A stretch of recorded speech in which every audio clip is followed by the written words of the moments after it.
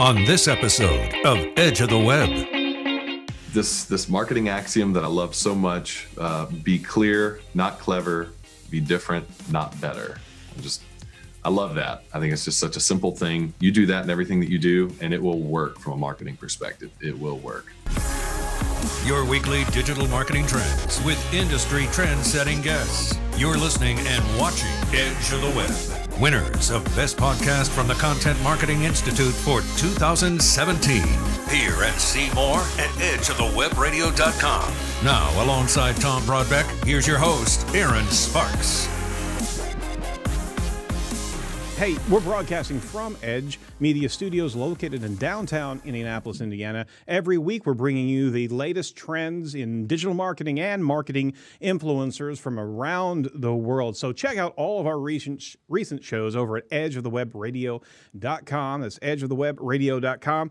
The title sponsor of the show is Site Strategics, your digital marketing pioneers specializing in the agile marketing strategy and execution. So if you're interested in what that is from and how that's different from any other digital marketing, go over to sitestrategics.com. That's SITE strategics.com, and just have a talk with us. Schedule an appointment, and we can kind of break down what it means to be agile, but on top of that, what it means to be results driven. And that's all the difference in the world. I'm your host, Aaron Sparks. I'm the founder and CEO of Site Strategics and Edge Media Studios. The reason that we do this show, we talk about it every time we get into our show, is it's twofold. Actually, it's not only a marketing, be as transparent as possible. It's not only a marketing execution. We want to make sure that we're in the space and contributing into the digital advertising and marketing dynamics out there. But on top of it, we're also we're kind of demystifying everything that we do on this show on a regular basis. Demystifying tactics like search engine optimization, social media, marketing and management, conversion rate optimization, video optimization, all these things that can be very well elusive. And we talk to the top practitioners of these tactics around the world, and we're blessed to be able to have a continual growth of visibility. And it can be done by you, the audience, being able to lift us up and be able to share us with your respective tribes. So we really appreciate that. The second reason, maybe the third reason, if I'm counting, that we do this is to keep our powder dry as a digital marketing firm. We want to be able to learn and pay attention to the cutting edge trends. See what I did there?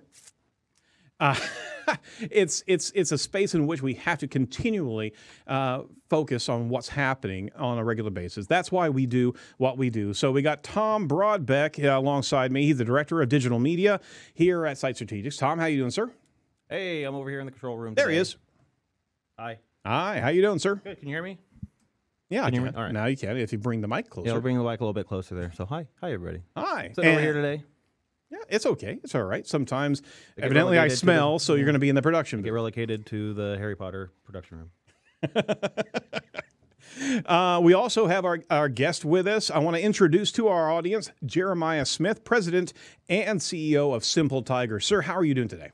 I'm doing great. Thank you so much for having me. Appreciate it. Dude, you've got the best background of any guest we've ever had on our show.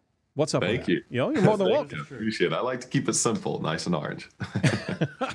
No, it's awesome. Well, you know what? I'm actually going to mute my computer so we can keep on going. Jeremiah, we'd love to have you on board and talk about some of the latest digital marketing news. What do you think? Passionate about the subject. I'd love to talk to you about that today. Sweet. Well, let's check out what's happening around the world in digital marketing.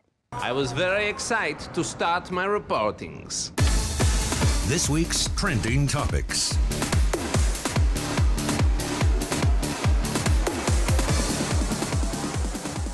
Okay, hey, first on the chopping block here is an article at Marketing Land by Amy Gaston-Hughes. Facebook gives more than 50 publishers access to the breaking news label. The site first rolled out as breaking news indicator in a test run last November. It included a small number of local and national publishers. So breaking news. Hey, why? We haven't been given that breaking news designation, have we?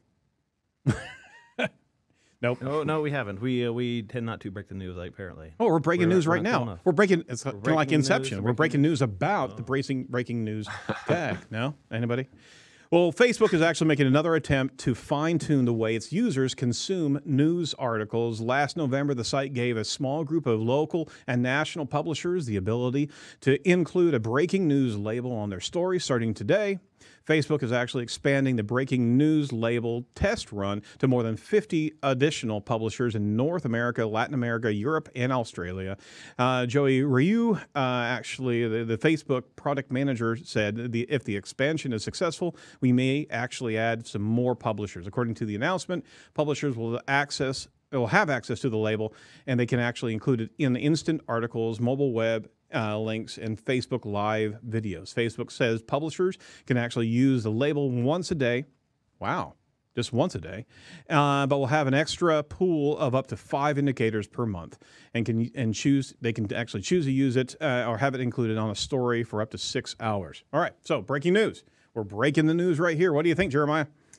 Well, I think it's interesting that they're rolling this out. I immediately start asking myself why. That's like my favorite question. It may be the philosopher in me, but I have a strong feeling that part of the reason why they're rolling out this feature is there tends to be a delay effect when somebody shares some news information on Facebook with how relevant it is temporally speaking. You know, if something actually is happening today and I share it on Facebook to my friends, and then maybe a few days from now, one of my friends takes it and says, "Oh my gosh, this is crazy that this is happening," and then they share it.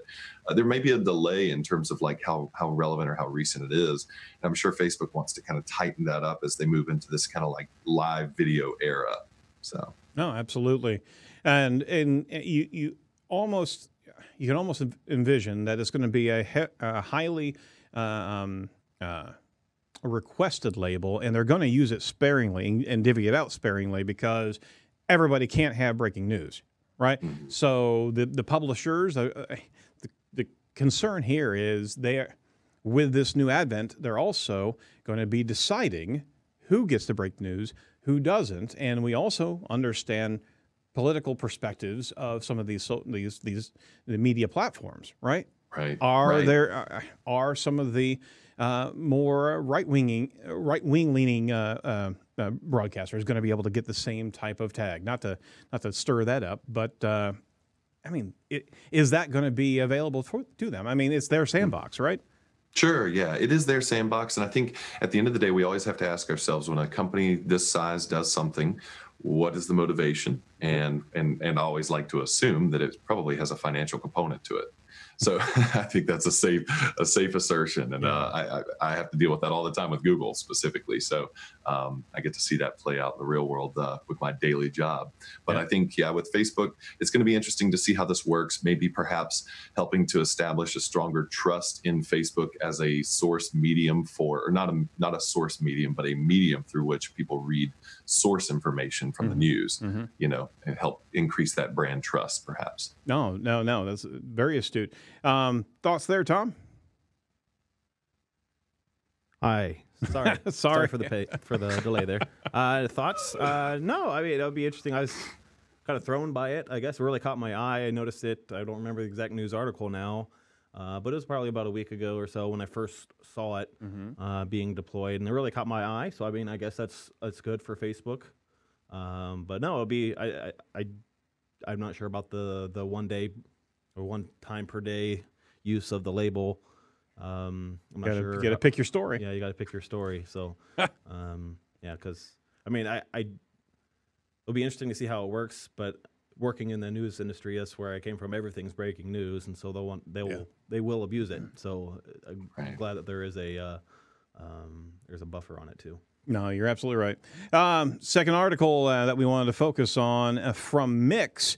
The author's actually Mix. So on the Next Web, researchers find 50,000 WordPress websites encrypted with the cryptocurrency mining malware. So, Tom, you want to dive into this article?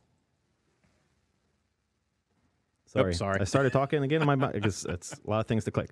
So cryptocurrency, we talked a little bit about it yesterday. We haven't really touched the subject, but apparently I don't know a lot about cryptocurrency. Yep. But cryptocurrency apparently, the way they use it, they can hack some WordPress websites. And so this organization found nearly 50,000 websites that have been infected with cryptojacking scripts. It was a bad packets report. He says relying on source code from the search engine public www to scan web pages for running cryptojacking malware. They were able to identify at least 48,953 affected websites, and 7,300 of those sites were powered by WordPress. So they have a list. Let's see if I can remember where the link is. There's a link in here, and we'll put it in the show notes too, that has that lists out every single website that has been hacked by the cryptocurrency hack bug. So you can see if your website's on the list and take care accordingly. More importantly, if they can find and provide what plugins are being exploited to be able to do that, I think that would be incredibly valuable. So, thoughts about cryptocurrency? Jeremiah. Oh, I don't know if we want to go down that rabbit trail. Oh my gosh. I'm definitely interested in the cryptocurrency game and everything that's going on there. I'm more so interested, I think, in the blockchain technology and that underlying foundation, that kind of underpinning technology to how we're going to see that play out in the future in so many different industries in so many different ways. Absolutely. I'm excited about not just from a monetization, not just from a currency standpoint, but this is open source. I mean, it comes from its parent is open source and open source programming. Right now, you have open source decentralization of great not only content but also standardization. Right. Yeah. I mean, I read an article I think a couple weeks ago that said something about the 3 greatest inventions in the past 2,000 years, and one of them kind of went by unnoticed. And the first one was double entry accounting. The second one was the internet because of its connectedness of everyone globally, and then the third one was triple entry accounting, which is the blockchain system. It's absolutely staggering. I don't think enough people fully understand what's going on in that right now. No. The breadth. I think you're right there, and that is a gateway to a heck of a lot of protection around the world that is no longer controlled by governments, no longer controlled by corporations. The people are going to be in charge and in control and checking on themselves with this group dynamic, this network of assurance, right? Right. Yeah, I mean, it's really exciting. Any kind of democratization like that's always exciting and interesting because it's kind of a Pandora's box. We don't really know. And scary as hell, too. Yeah, it is. Anyway, that's a whole other series of shows right there, to be honest. Right.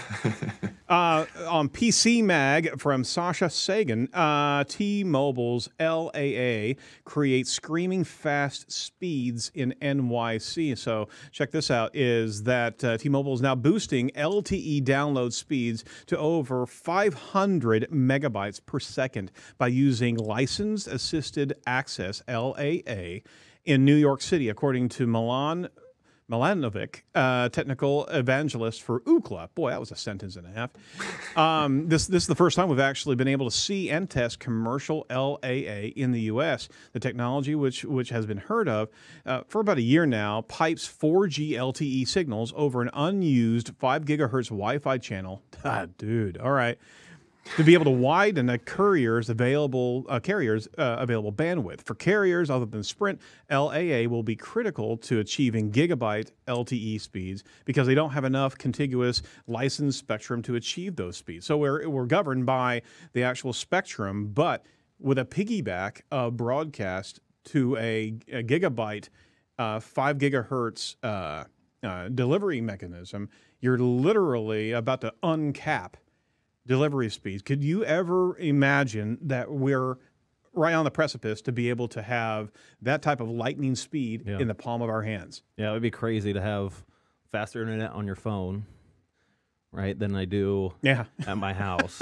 I thought I would never see the day. Oh, my gosh. Yeah, apparently it's closer, coming pretty soon. LAA. There you go. What do you think, Jeremiah?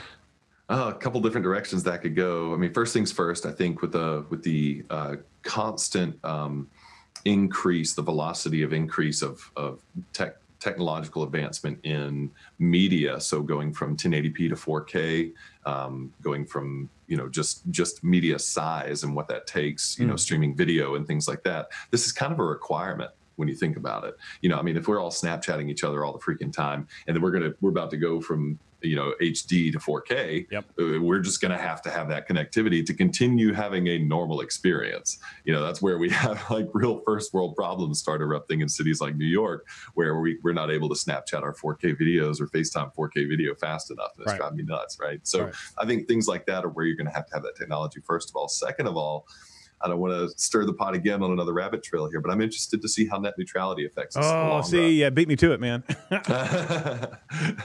Absolutely, because you cannot. This is you've got your supply and demand, and you have a demand for faster and faster tech, right?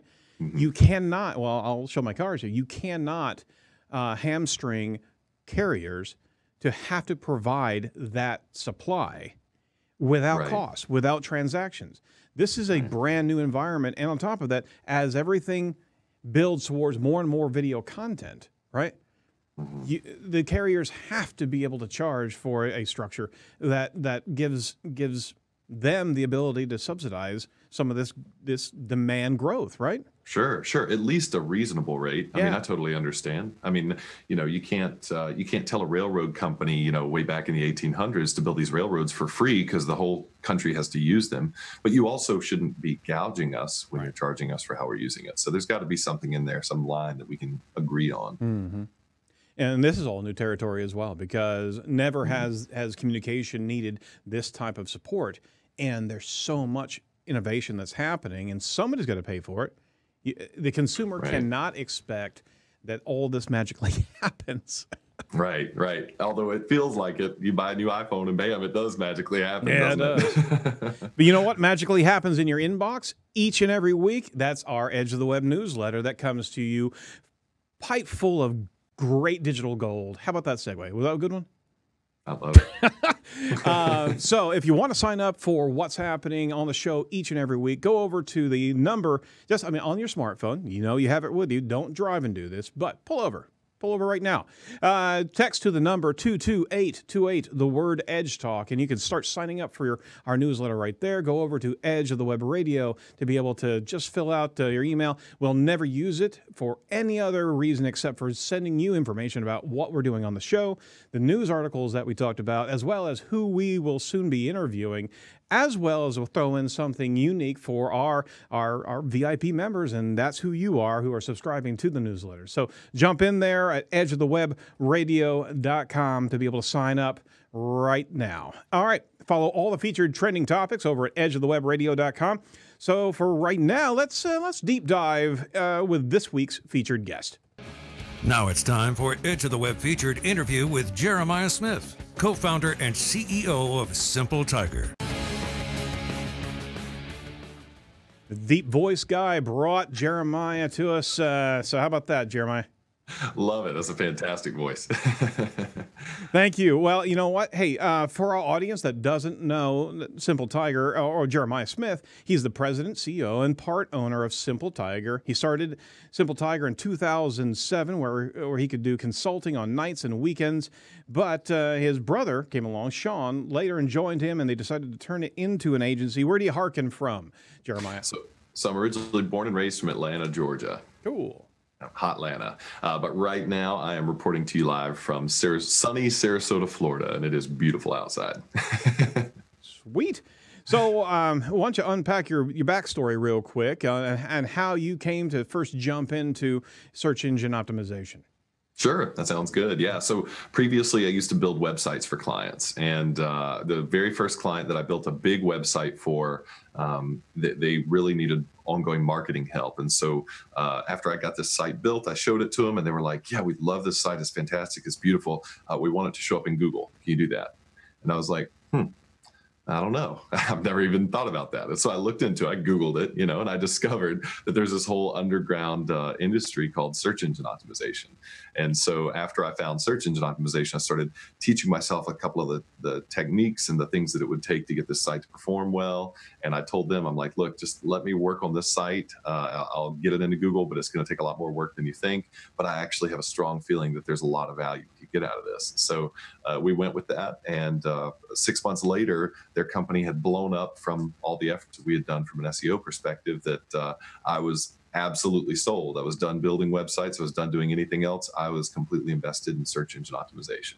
So I put that on my resume, and I went out and got a job at a big ad agency in Atlanta, learned the ropes on how to do SEO for enterprise companies like NBC, MTV, E-Trade, LG Electronics, Sports Illustrated, like just a bunch of Fortune 500 companies, right? And after doing it for them and for the small mom and pop shop prior, I saw that everything's really the same. It's kind of a level playing field. It just, the bigger companies have bigger budgets, they do more. That's really the only difference. So I was really interested in that and decided this is it for me. I'm gonna do this as a consultant, and then over time, obviously, it turned into an agency, and now we've got a full team spread out throughout the U.S., sometimes around the world, because we're all remote. So our people travel a lot and everything while they work. And I just absolutely love what I do. SEO's changed a lot in the past 12 years, but it's always been fun. That's a great backstory, and that's where you hear some fantastic entrepreneurs get their start. They literally realize that it's not a field of dreams. You build a website, they'll show up and buy from you. Right, and right. as basic as that sounds, there was a lot going on 15, 20 years ago in the web build space that literally marketing companies just thought this was a piece of collateral that matched their other collateral, right? Right. Yeah. And I still get people every once in a while with that frame of thinking. The type of clientele that we target nowadays are mainly software as a service companies, and they totally understand SEO. So we don't have to kind of explain this to them. But a lot of companies out there still think that SEO falls in line with any other kind of advertising or any type of advertising. But I'm constantly having to tell people it is not apples to apples advertising. Yeah. You have an ad run out there and you get a result from that ad. You do something from SEO, you may or may not get a result from that one thing. It's a complex system of stuff that has to happen.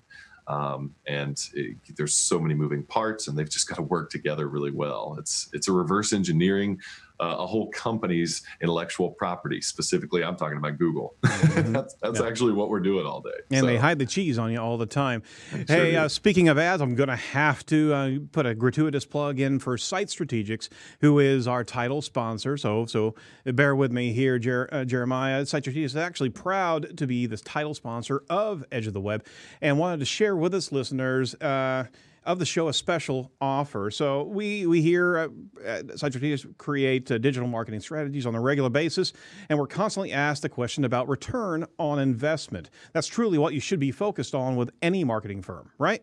Well, would you like to discover what your marketing ROI is? Why not have a second opinion to check out your current investment and see if that investment's paying off? We're actually offering a 30% discount off of our digital marketing ROI report. We actually learn your digital strengths, weaknesses, and threats. The digital marketing report delivers a comprehensive image of the existing performance in areas of SEO, social media, social marketing, and allows us, the Site Strategics team, to produce a full insight into opportunities for growth. So check it all out. We do an SEO audit, social media review, paid marketing review, conversion rate analysis, competitor analysis, and gap analysis. If you are interested in that, simply go over to offer.sitestrategics.com/edge, and you can jump in right there. There's no obligation. It's just to get the conversation started. You can certainly jump into the Facebook comment stream and be able to see that link right there. But hey, just have a conversation with us. And if you want to get a kind of second opinion on how your digital marketing is paying off for you, just check it out right there. All right. There's a gratuitous plug. Jeremiah, thanks so much for giving way to that. Let's jump into the future of search, if you would, especially SEO, as it comes down to voice search and robots. Yeah, please, let's do that. Unpack So I hear so much going on right now about voice search and so many questions about what this means. I kind of want to roll it back just a little bit from voice search to an important element we need to understand first before we get into voice search, which is the results pages in search. So whenever you go to Google and you type in a search, whatever comes up, that's your results page.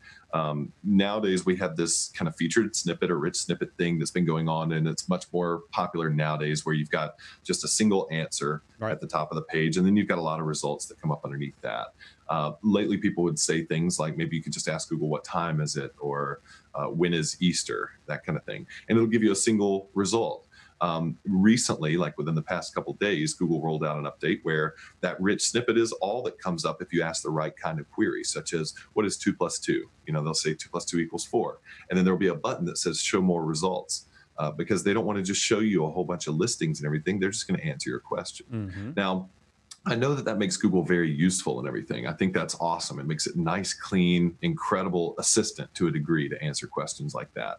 But people in the SEO community and marketers, they're always yelling SEO is dead. They're always freaking out that it's the end of the world for search engine optimization. Google just launched this thing. It's going to wipe out SEO, that kind of stuff.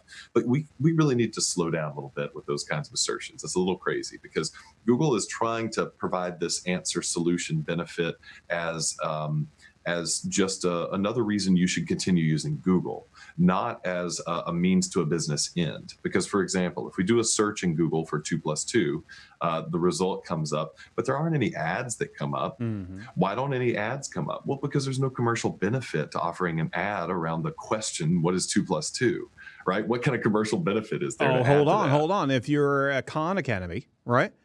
I mean, if there's math equations that are coming through, Khan Academy could very well be there to be able to help guide that user over to, hey, join us over here and be able to improve your math scores, Kari. I mean, 2 + 2 is kind of basic. Sure. But you're absolutely on the right track. And we just had to talk about this yesterday regarding this new utilization or this utility that Google's providing. They're cleaning out all of the other results and just answering the question. That's what you're talking about, right? Right. And really what I'm getting at there is that there may be cases where, like the example that you gave, where a result yields an ad because it is relevant. But we have to keep in mind that when we look at whatever Google's market capitalization is, a good 90+% of that market capitalization, however many billions of dollars they're worth at the time, have to do with the advertising revenue they make on search results.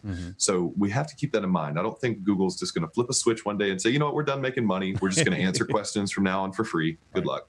I don't think that's going to happen, right? So we're going to still see commercial benefit coming out of Google for Google. Right. And if you know that, you know kind of where to look, that certain queries are going to quit yielding the results that actually yield commercial benefit to us marketers and people that have websites in Google, but other queries are still going to offer those benefits. And we have to keep that in mind. People aren't always going to be, this is where I take the step and go from talking about rich snippets and a single answer now into the voice realm.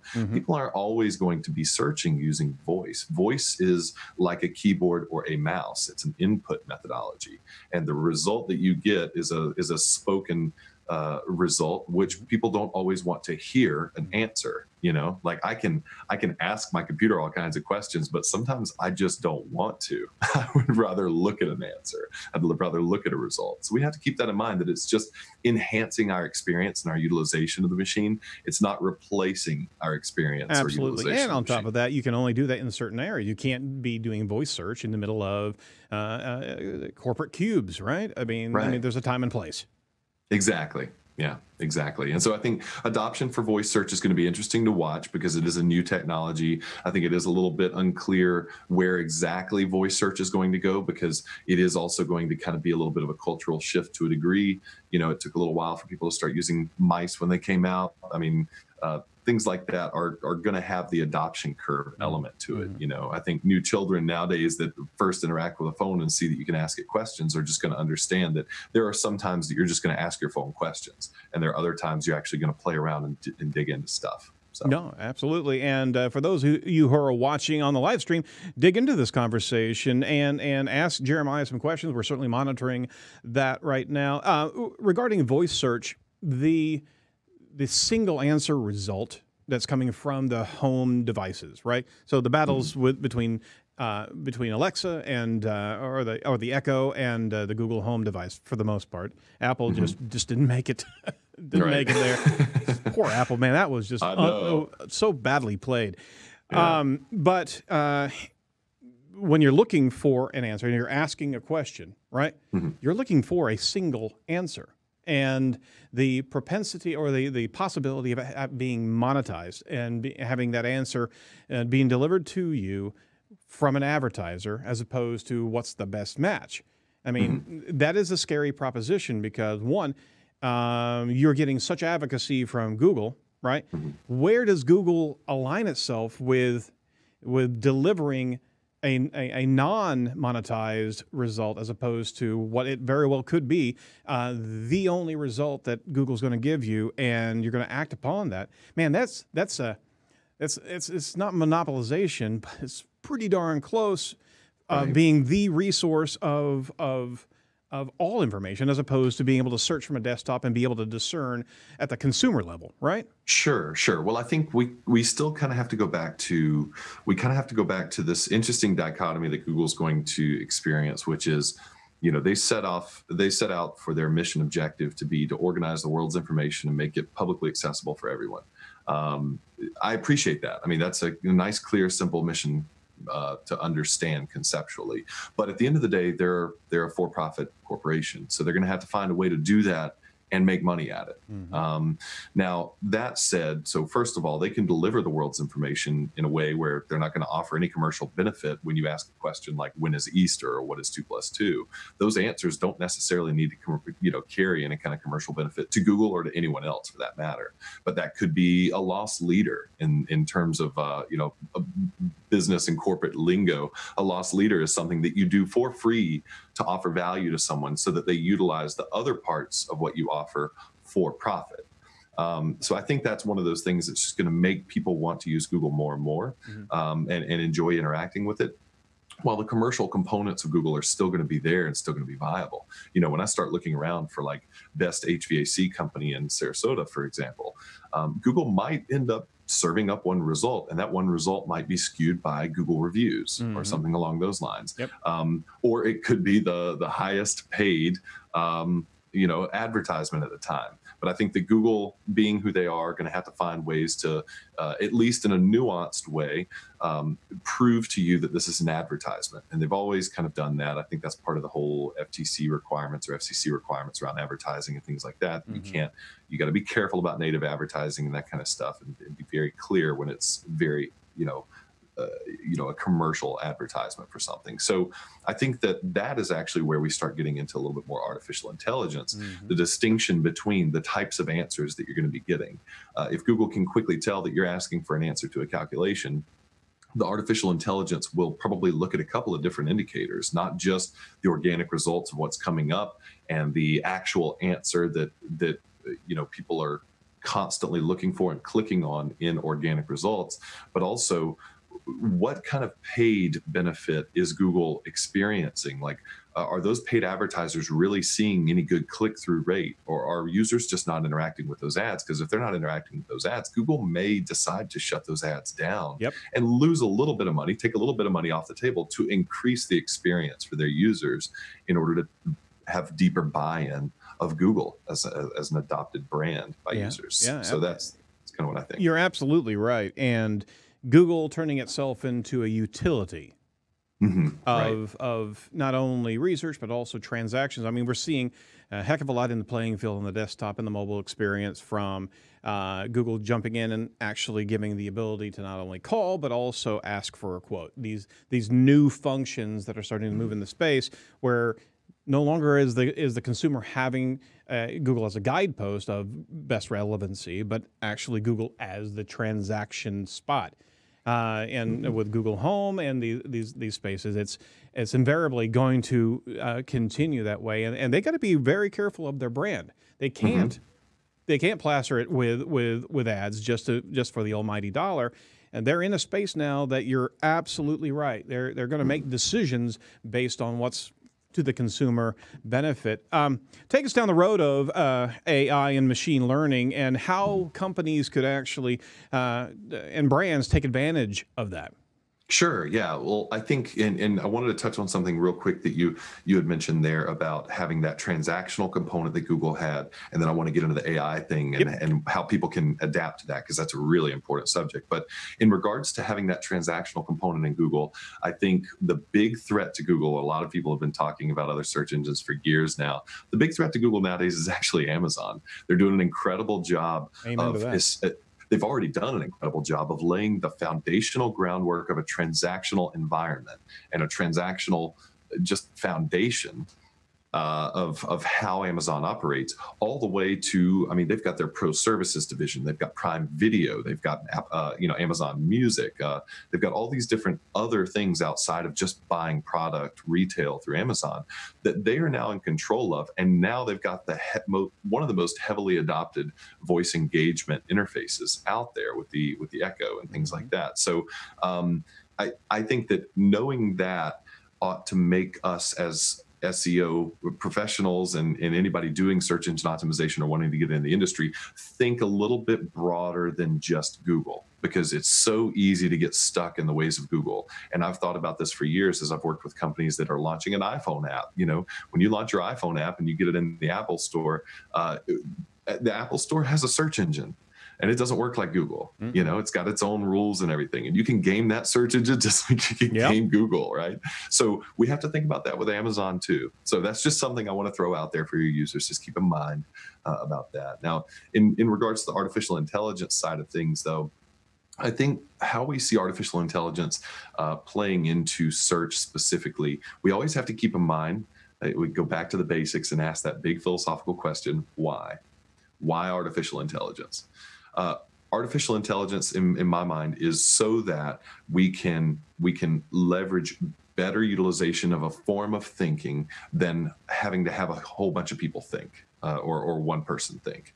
We can leverage a stronger capability to think for ourselves outside of ourselves. I really think that's the idea with artificial intelligence. So really, at the end of the day, it's not trying to outdo us in any way, in so much as it's trying to actually help us and offer up something better. Right. So I think we have to keep that in mind, especially as SEO people working within Google, and we see things like artificial intelligence, and we see the effects of it kind of coming against a lot of our previous efforts in SEO, and we think artificial intelligence almost has this connotation of nemesis right now in the SEO industry, but it is absolutely not. I want to ensure everyone who is doing SEO the right way that if you've been doing it the right way all along, artificial intelligence is about to be your best friend. Because what it's going to start doing is it's going to start learning the patterns that have actually pleased companies' users for years and years, and are actively pleasing those users right now with content engagement and all kinds of deep analytics, clickstream analytics, and things like that,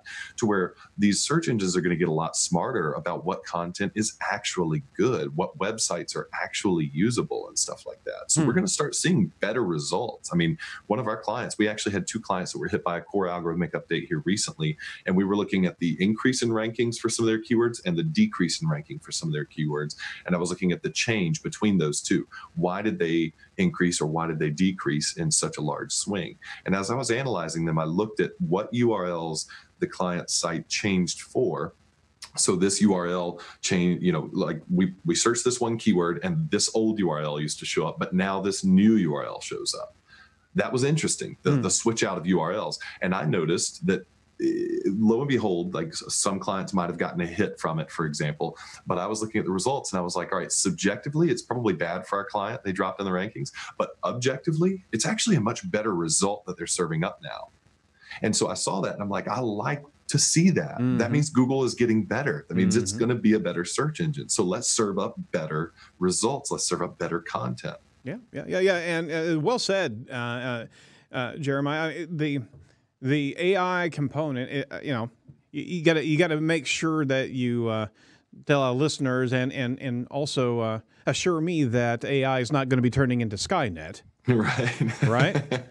I can't assure you of that, man. Come on, man.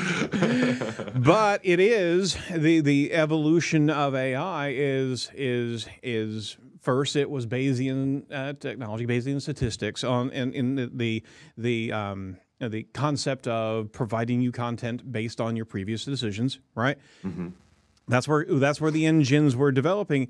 It's their footing, and now they've gotten into the space of being an assistant, just like you're talking about. Right. And you got to look at AI and the development inside of search as being not a hindrance, but a utilization that these firms are providing to their respective consumers. Now, we also talked, Tom, if I'm not mistaken, from our friend over at Yext, Wayne Forrester. Yeah, Wayne Forrester.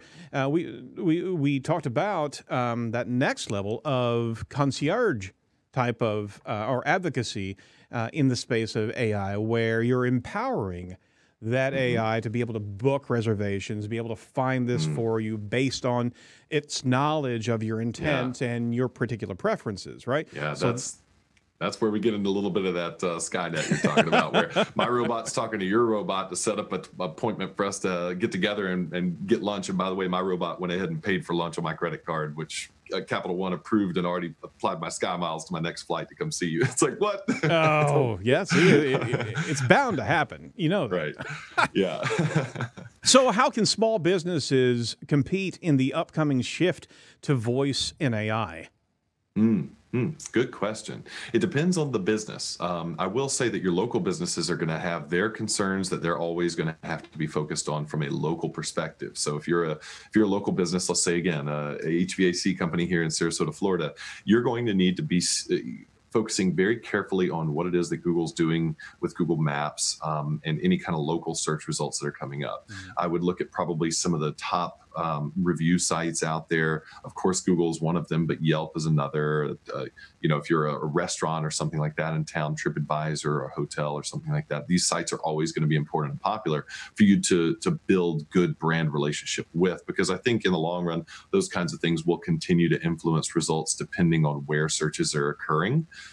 Companies like TripAdvisor and things like that, if Google finds a way to not even play with that kind of tool anymore, companies like TripAdvisor are going to have to seek acquisition somehow and play into someone else's algorithm in order to exit and to still be relevant as a company and an operation, because they have something valuable going on there.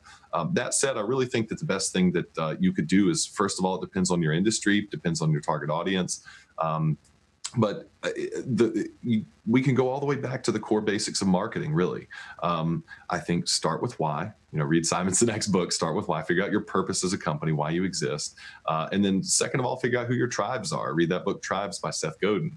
Figure out, all right, so we know what our why is and we know who we're talking to. You're killing me, Smalls. Those two books are the books I give away to our clients, man. It's awesome. Yes, that's great, dude. That's what I recommend to everybody. I mean, once you do number one, start with why, number two, who, that's your tribe. Man, everything else gets so much easier after that. You know what to say, when to say it, where to say it. Everything else becomes so much easier. And that is marketing. That's really it. Those are the Bibles. They really are. And those are disciplines, however, because it's a lot easier to just focus on the what's and the how's. Right. And marketers have this knee-jerk reaction because it's something shiny, right. Facebook ads rolls out a new whatever, who cares? And everybody jumps on it. But I'm like, wait, do you know why you're doing this? Who you're talking to? Like, if you don't know those, it doesn't matter what you say. You're just going to blow money. Well, our Facebook audience certainly likes what you're talking about here. The concept of SEO and technical SEO has been beaten around for the last 5 years, and had to play second fiddle to social media, to engagement factors, and why stories. Those marketing principles are paramount, and we're starting to see a reemergence of the technical SEO skill set that needs to be embraced by other marketers that hadn't seen that lane before. They're starting to realize that they can get a heck of a lot more amplification with everything that they do, as long as they get into the analyses plus execution from a coding level, right? Sure, absolutely, man. I mean, so I teach SEO all the time, not just to clients, but I'm a mentor to a lot of different business owners and friends, and I actually teach at a university here in South Florida. And what I always start with is a very simple framework of SEO. We have technical, we have content, and we have offsite. And I offsite's the most general category, really, but technical is always going to be a component in search engine optimization. Technical is always going to be there. Content is always going to be there because that's what people are looking for. I don't care what it is: text, images, video, audio. That's it.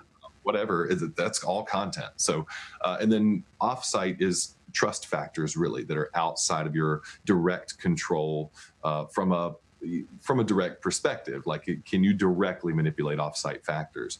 And that's really, the final frontier, I think, of search insofar as the ranking algorithm, ranking factors go. But regardless, you are seeing this resurgence in technical because you're seeing the technical developments in the web generally.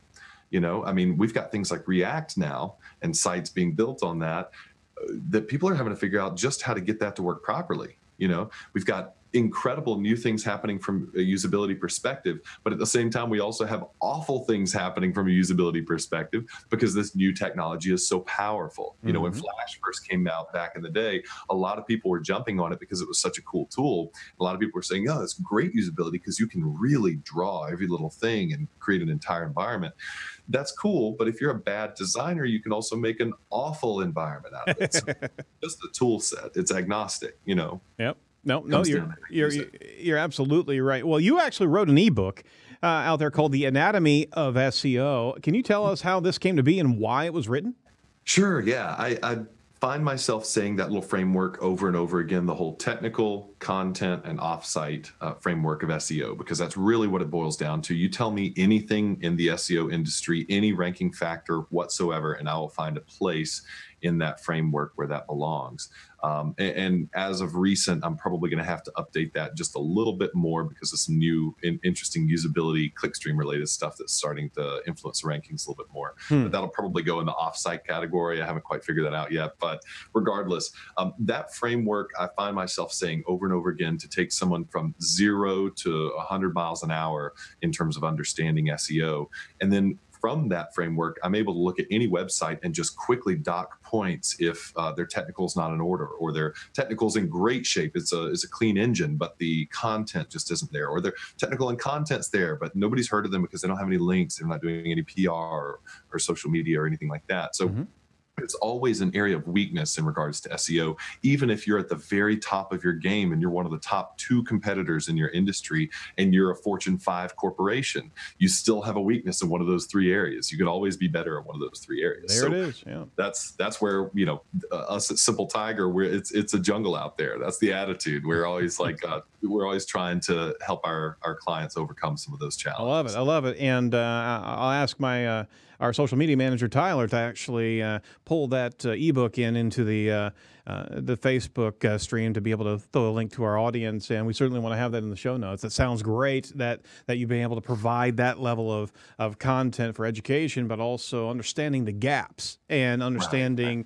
how to be introspective into, okay, you may be doing it good over here, but we've got an equalizer bar when it comes down to technical SEO that's not only grouped by thirds. There's a heck of a lot of segmentation in each particular bus. Right, exactly. I mean, you could start an agency today on just one of those 3 subjects. That's what I love about SEO. There it is, yeah.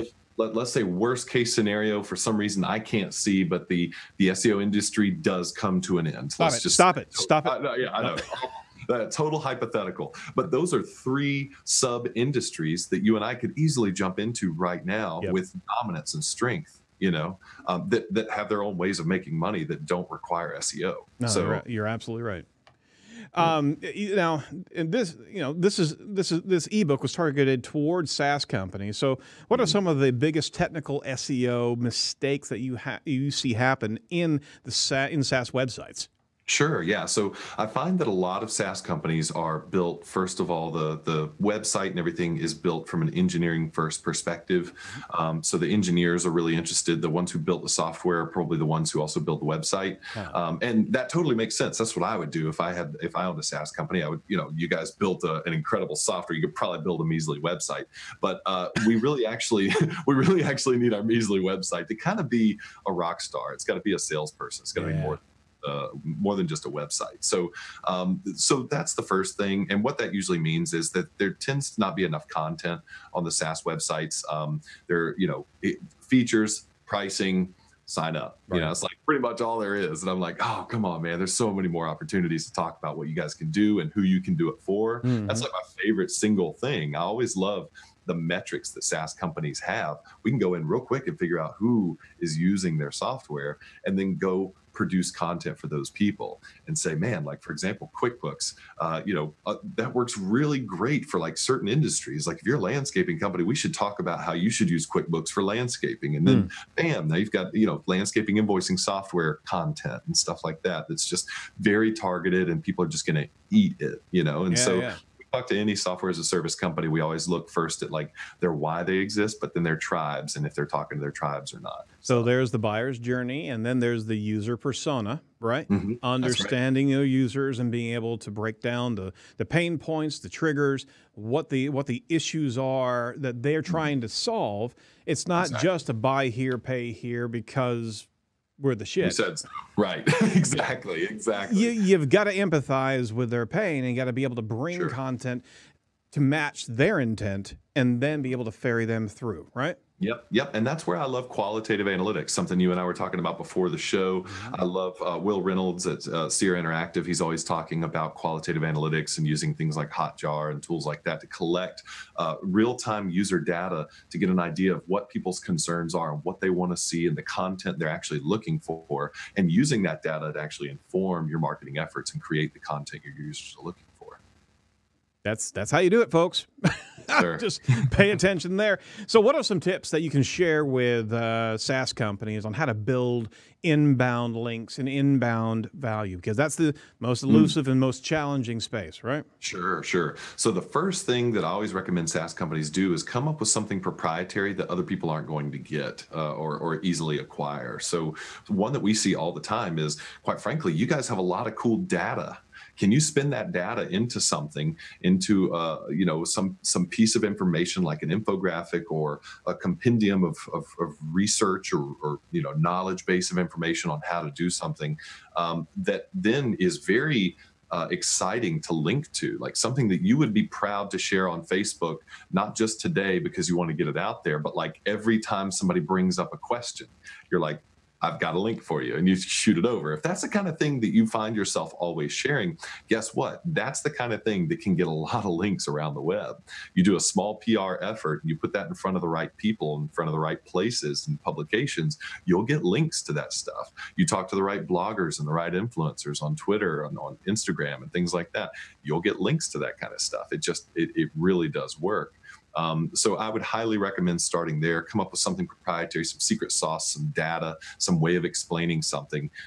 Publish that as content on your site, and then get out there and find people who will link to it.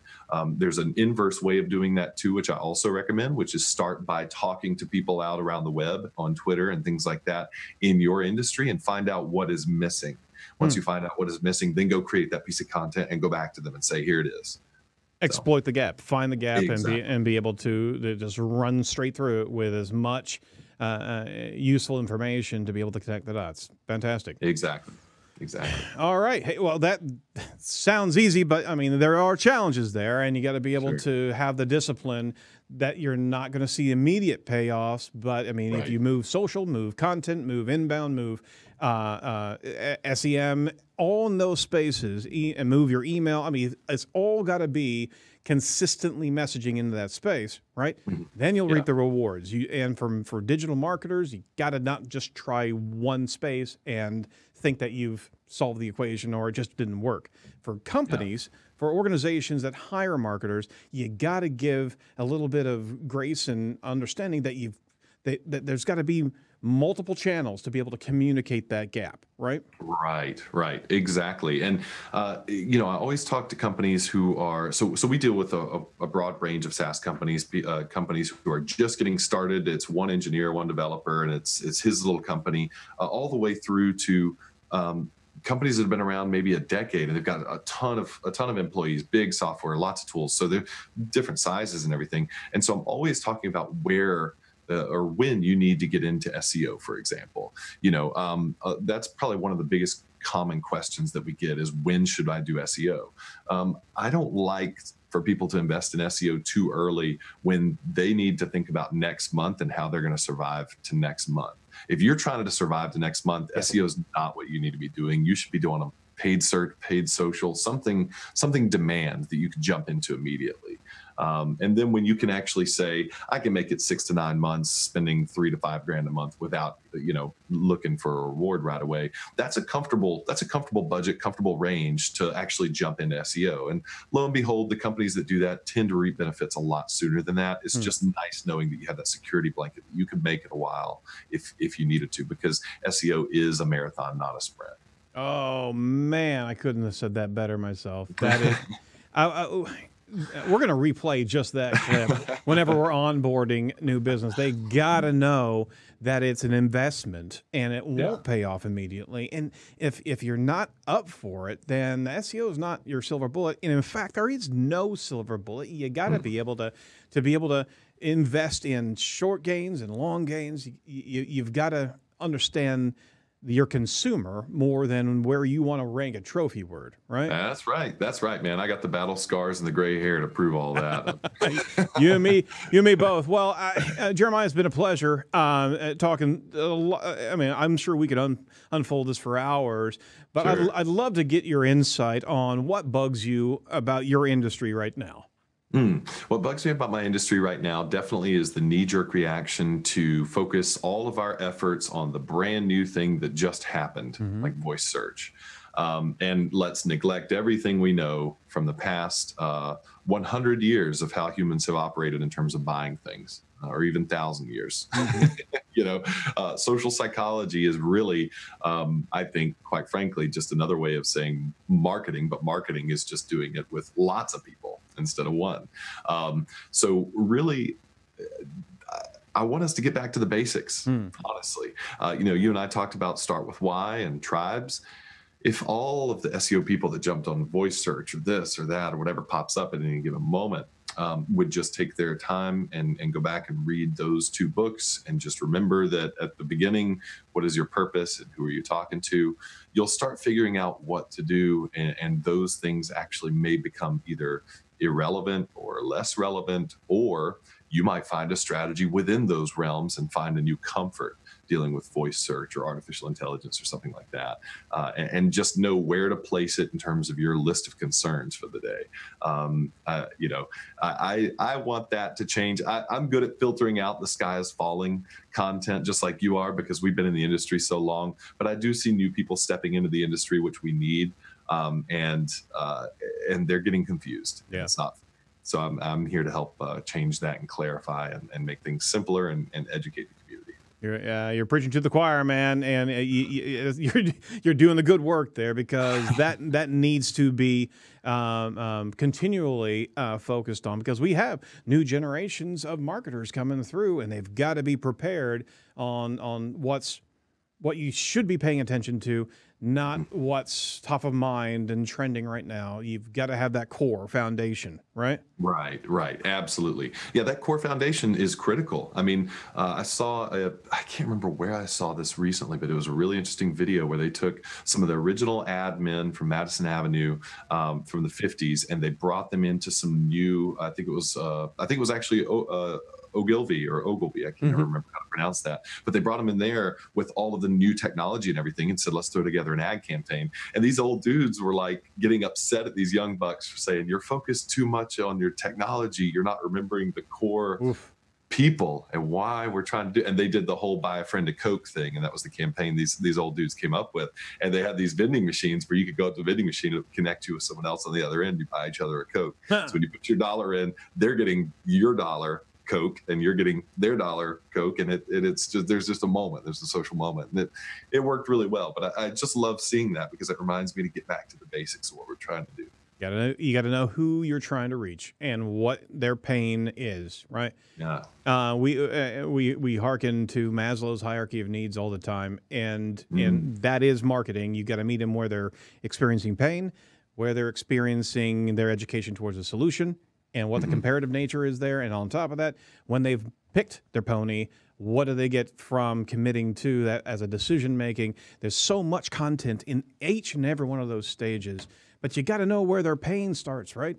Right. Absolutely. Yeah. People are driven by pain, avoiding pain or seeking pleasure. And so if, you can figure out what their triggers are, you can figure that out qualitatively. Are people in your industry, like, for example, if it's a personal injury attorney, well, pretty much they are avoiding pain, right?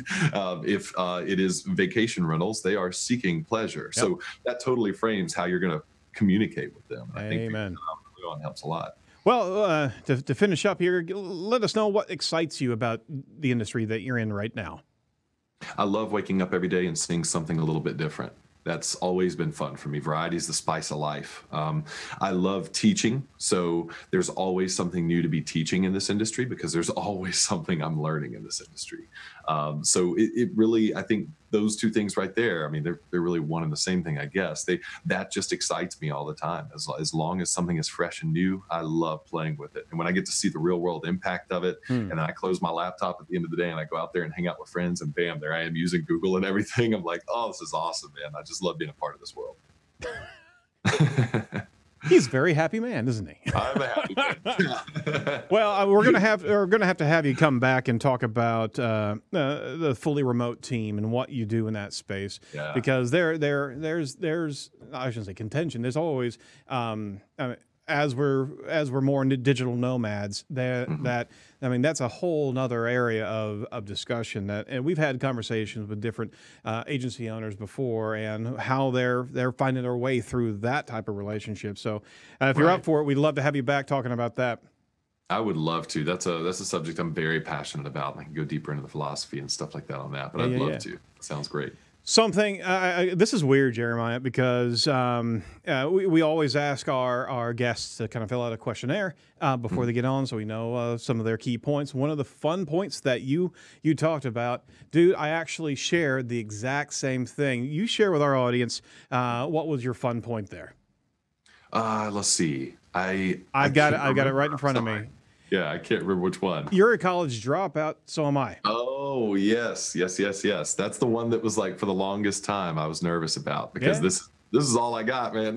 But no, I love it. So yeah, I'm a college dropout. I was going to school for one semester. My goal when I started school was to eventually go to Georgia Tech to be a robotics engineer. And I did not have the math scores. I did not have the acumen to do that. And eventually just realized it's just not going to happen. Yep. So I left there and ended up stumbling into search engine optimization, which just so happens to be robotics engineering in some crazy way.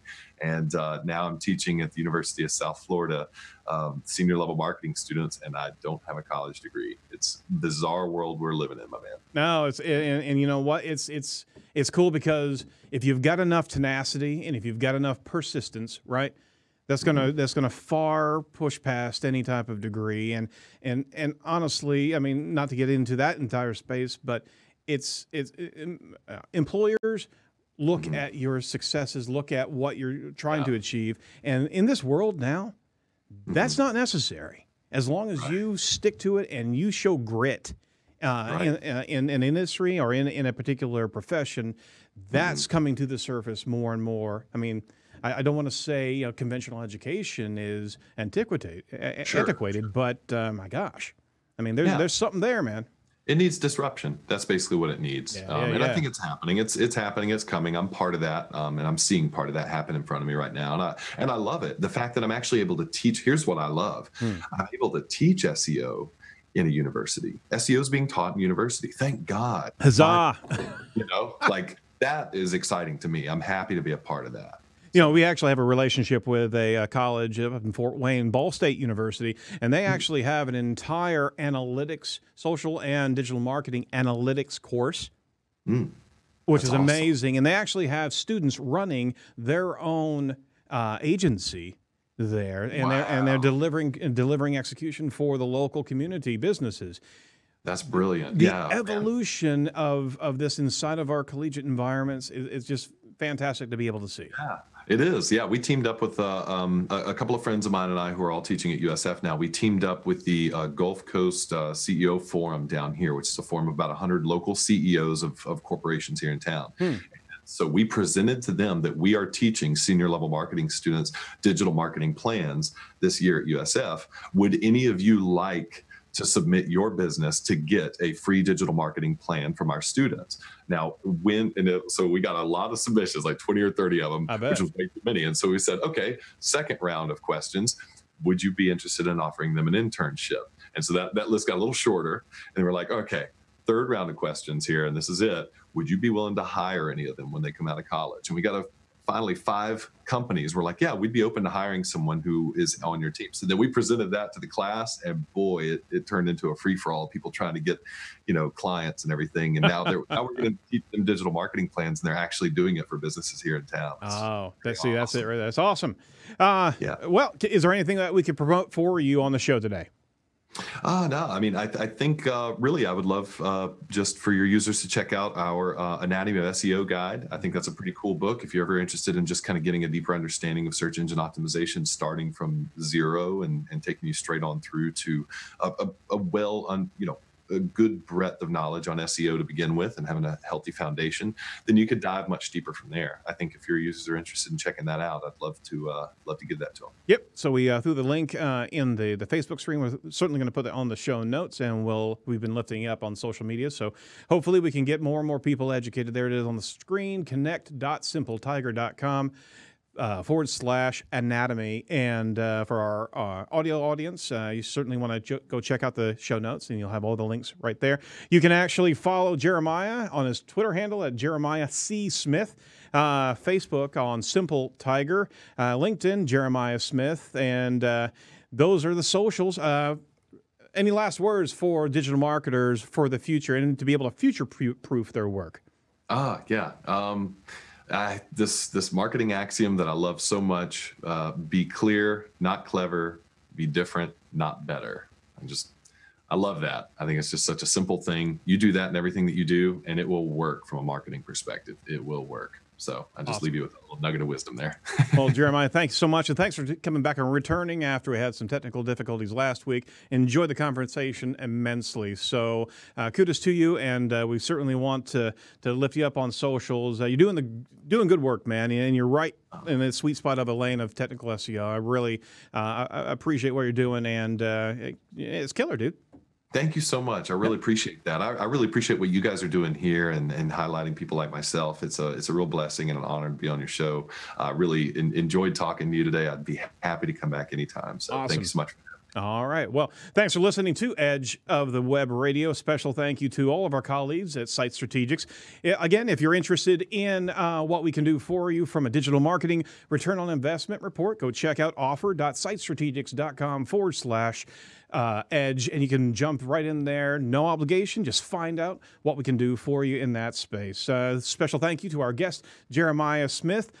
Make sure you check out all the must-see videos and all the audio at edgeofthewebradio.com. Be sure to rate us and give us some reviews if you like what you're hearing over on iTunes, Google Play, Stitcher, Podbean.